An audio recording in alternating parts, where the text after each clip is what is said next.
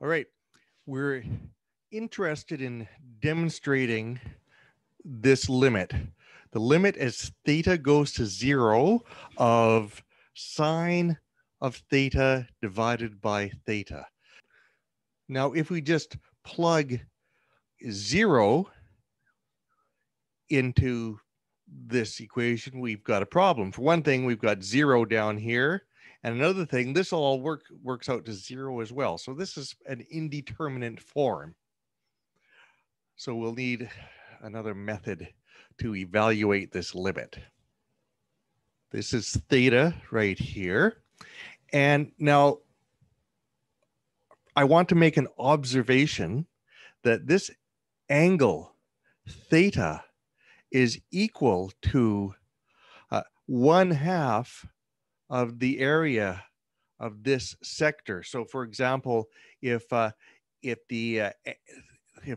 is pi over 4, okay, then the area is going to be half of that, which is pi over 8. Okay? And the reason I'm bringing that up is because we want to begin this by comparing areas. Now I'm going to draw a vertical line,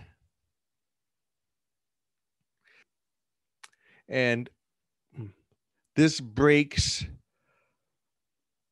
the original sector up into two parts, A and B.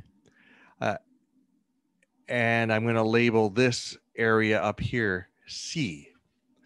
So I hope I can safely say that A is going to be less than or equal to the area of A and B together, which will be less than or equal to the area of A plus B plus C altogether.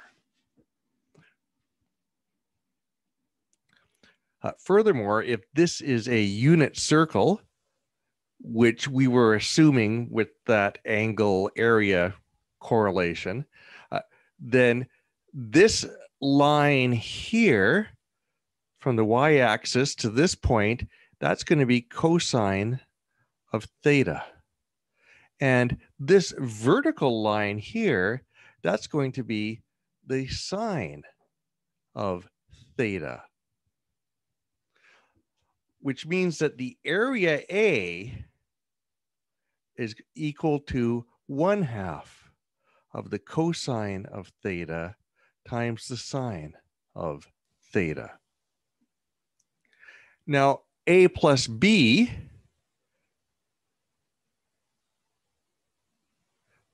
that's our sector, which, because this is a unit circle, is 1/2 of theta. This vertical line is the tangent of theta. So A plus B plus C is equal to 1/2 the tangent of theta, because each of these, A is a triangle, so we've got 1/2 of the base times the height. A plus B is the sector of the circle, so that's 1/2 of theta. And A plus B plus C, again, is 1/2 of the base, which is just 1, so I didn't include it, times the height, which is tan theta. So now I'm going to take this information and transform it into this inequality. But I'm going to remove the 1/2, so I multiply everything by 2. So we'll have cosine of theta times the sine of theta is less than or equal to theta itself, which is less than or equal to the tangent of theta.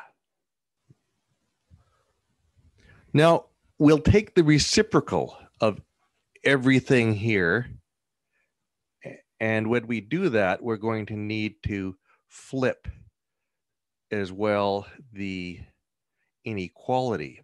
So the reciprocal of cosine times sine is going to be secant times cosecant theta.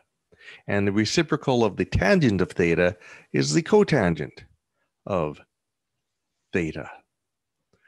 Okay.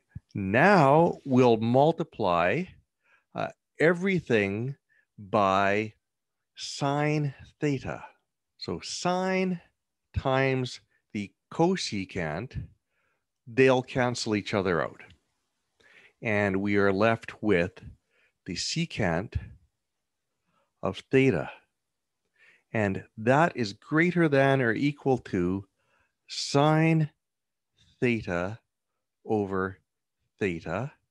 And that is greater than or equal to cotangent is cosine over sine. So this will be the cosine of theta. Let's evaluate the secant of theta at 0. Secant of theta, secant of 0 equals 1.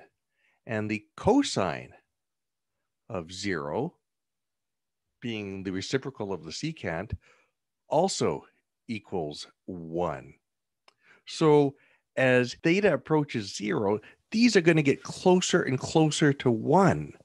But the expression in the middle cannot be more than the secant of theta, nor can it be less than the cosine of theta. So as these get closer to being 1, this expression's got nowhere to go. So its only choice is to be equal to 1. And that way it gets squeezed in between this vice grip of secant theta and cosine theta. And that concludes this demonstration that the limit of as theta goes to 0 of sine theta over theta equals 1. That deserves a nice looking box. Bob's your uncle. Thanks for listening.